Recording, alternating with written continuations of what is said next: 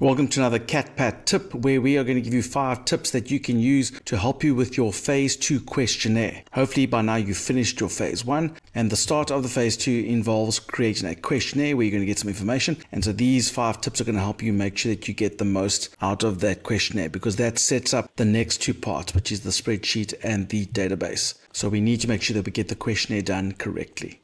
So let's get into CatPat tip number 1, which is you first need to create your survey in Word. I would plan it in Word, make sure that you get the layout and the wording all correctly, so use that first. If you look at the instructions, it actually says there that even if you do this questionnaire online via online forms, you still need to have evidence of your questionnaire done in Word.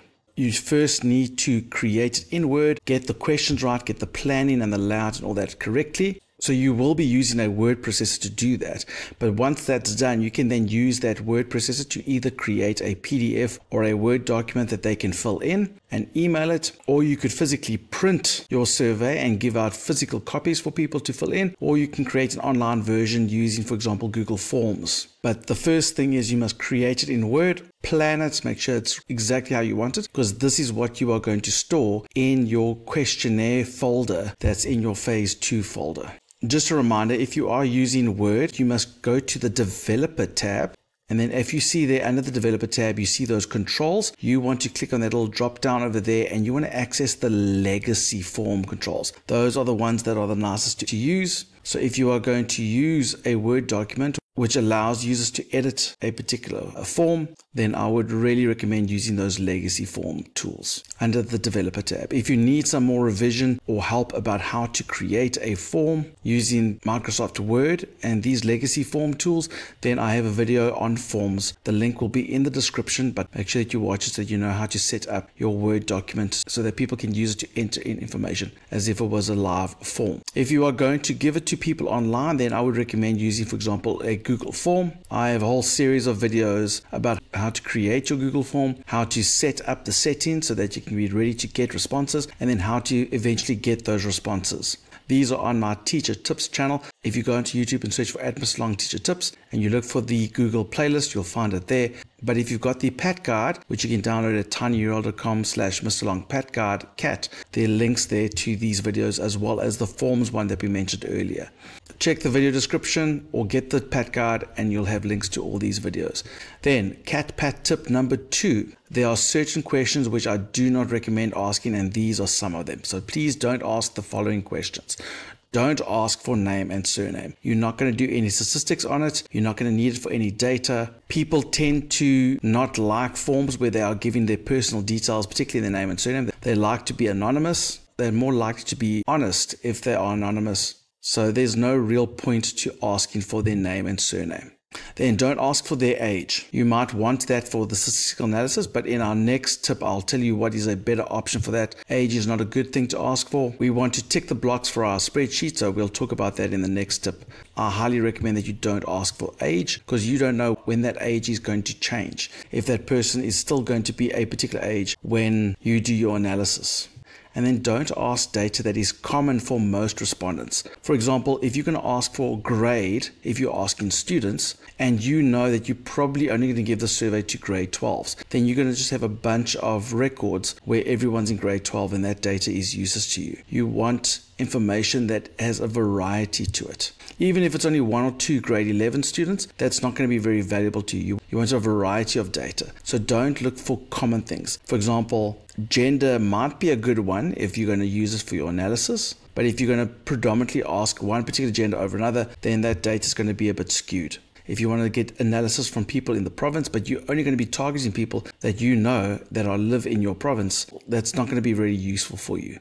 So don't ask for data that's common for everyone. And then don't ask questions about general facts. This is not a quiz. You're not quizzing the people doing the survey. You're not expecting them to know what the average usage time of people using AI or whatever like that. You are asking for their opinions. Your research from phase 1, that will get the stats and the information about the general facts about those topics. With the survey, you are looking for people's opinions and what their personal experiences are. So don't quiz them on what are the average number of people people that use AI, you want to ask how much they have used AI, for example, or how much they've interacted with something. So you're asking questions from their experience or their views, not general facts. Then also don't ask for unnecessary information. Don't ask for their address if you're not going to use it. Don't ask for their gender if you're not going to need it. Don't ask for information that you're not necessarily going to use, particularly the biographical data. And by doing this, you'll hopefully not have too many questions.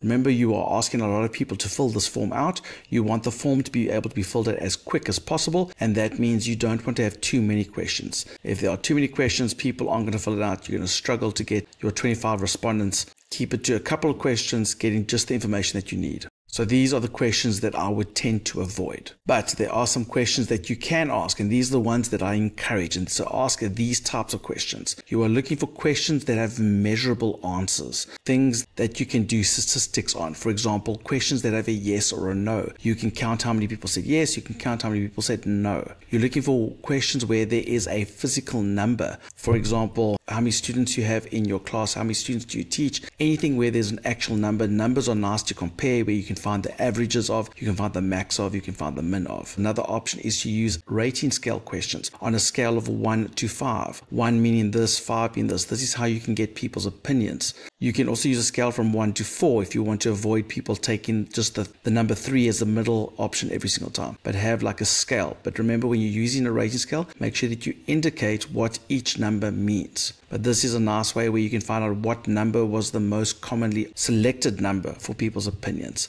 For example, finding the mode, finding the average. And then also look for options where there are multiple choices. And you can count how many people said this choice, how many people said that choice. This is also nice if you've got quite a wide range. For example, if you're asking someone how often they use AI, that might be quite a wide range of numbers. So maybe having a multiple choice saying, I use it maybe once a month as option A, option B being, I use it maybe once a week, option C being, I use it multiple times a week, option D meaning I use it every single day. That way you can have a variety of choices and you can do stats on which choice was the most popular. Those are really useful types of questions.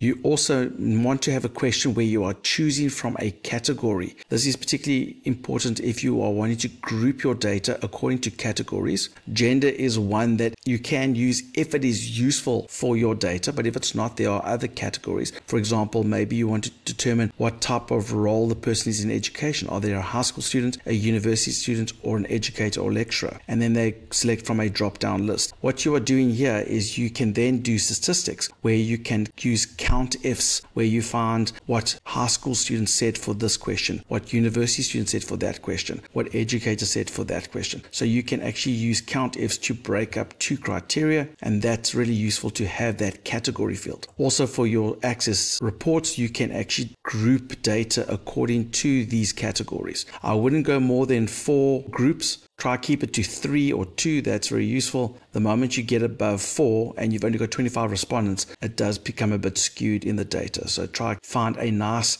category question. And then other questions which I suggest is a date field. Now remember, I said you mustn't ask age, but you can ask, for example, their birth date.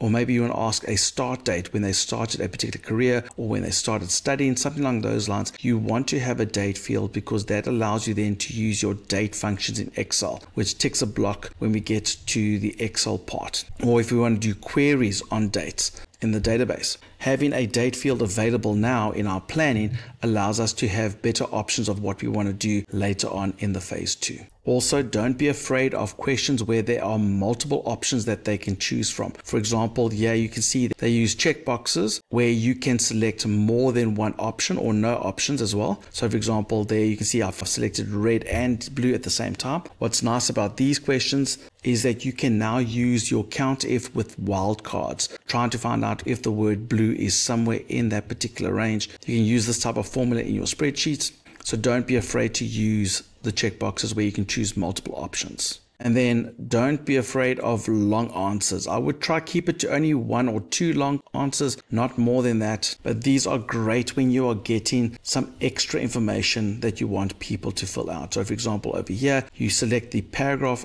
option, and that means they can type a lot of things, where you can ask about suggestions, where you can ask their views, and then you can quote these type of answers in your phase 3 when you are doing your final report. You can say, one respondent said this about the ethical use of AI, and you can comment on it. So these can be quite nice, but a lot of people don't always like to fill these in. So I would include 1 or 2 at the end if you can, but do not make them required. Rather set that required field off so that if they want to skip it, they can. They don't have to fill out a long answer if they don't want. If they want to quickly get through your survey, they can do it. But if they do have the time, they can write a nice long answer for you. And then CatPat tip number 4 is the layout and the requirements. You want to make sure that you get all the marks for the questionnaire. So one of those in the rubric, it says you must give clear instructions that guide the user. So for example, if we take this, you can see there's a nice introduction telling them what the questionnaire is about. There you can say, please answer the questions in the space provided. You are giving clear instructions. When you've got other types of questions, you can say you may select more than one option, or you can select the best option, or you give the rating scale.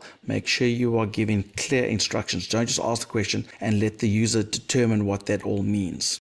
Another thing regarding the layout and the requirements, if you look over here, is that you group your questions under relevant headings. So if you look over here, I've got a section of biographical information, and then a section where it talks about experience, and another one that talks about opinions. Group your questions into different categories, have nice labels indicating those groupings so that you can get that mark.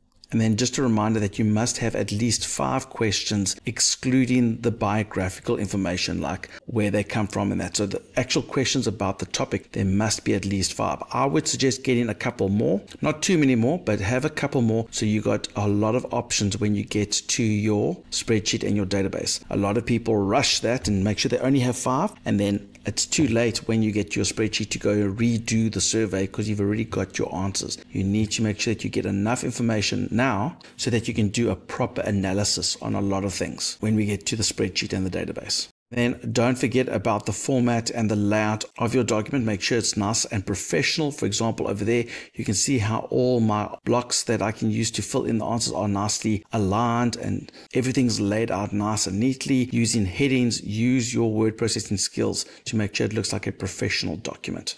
And then CatPat tip number 5 is shorten the link. Now, if you're using a Word document, you might want to email that to people for them to fill it out. But I'm assuming a lot of you are probably going to do an online form, like a Google Doc. If you've got an online form, then you can also email that as well. But it's a lot easier for you then to, for example, go and share on social media or share it with friends on WhatsApp, maybe make it your WhatsApp status in order to get people to fill it out. This is obviously depends on who your target audience is for your survey. If you've got particular people, for example, people in the medical field, then you'll want to email them specifically and find them, or get someone that you know in that field that can share that information. But if it's just general, for example, students, you can share it on social media or in groups that might help you. And in order to do that, I would suggest when you go and send that form, you can then see that there is a link option that you can copy. I would make sure that you shorten that link so it's nice and short and easy to remember. That makes it a lot easier to paste into WhatsApp statuses or into emails.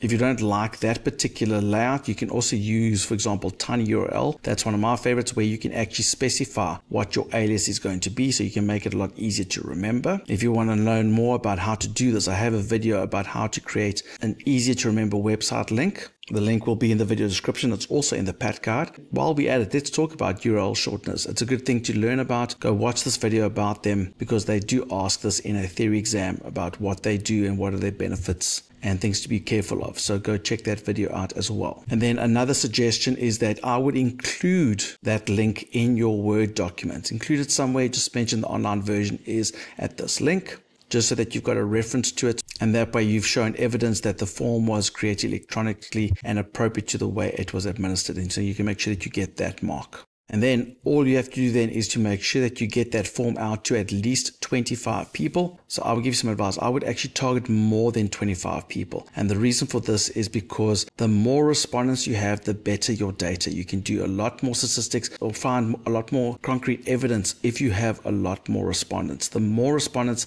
the better your data is going to be. If you send it to exactly 25 people, you've got to hope that all 25 respond, and not everyone will respond. Some people will forget, some people will fill it in incorrectly, and that data won't be useful to you. So rather get too many people so that out of that batch you can at least get 25. Remember, it says there at least 25. I recommend more. So let's go through those CAT-PAT tips quickly again. Number one, remember to create your survey in Word. Plan it there first. Then don't ask those questions that I mentioned, for example, the name and the surname, the age. Asking questions where you're going to get common answers. Rather focus on questions that are measurable. Focus on questions where you are going to get a date or a category. Questions that are going to help you with your calculations in your spreadsheet, in your database. And then don't forget about getting those layout and requirement marks. Make sure that you follow those instructions carefully, and then shorten that link so that you can send it out, especially if you're using an online form. So there we go, everyone. I hope those tips are going to help you with your questionnaire. Remember, not only are we doing this questionnaire for our PAT, but they love asking theoretical questions about the survey in your theory exam. So by experiencing this, you're going to be better prepared for those questions in your theory exam. So use this not only as a task to complete, but a learning opportunity. Good luck, and I hope you get all the information that you need. For tons of videos to help you with your CAT-PAT, make sure that you become a subscriber to @Mr. IT and CAT. Make sure that you share us with your friends. Make sure you follow us on TikTok as well, @Mr. Education. And by doing that, we'll make sure that you don't do it the long way, but you'll do it the Mr. Long way.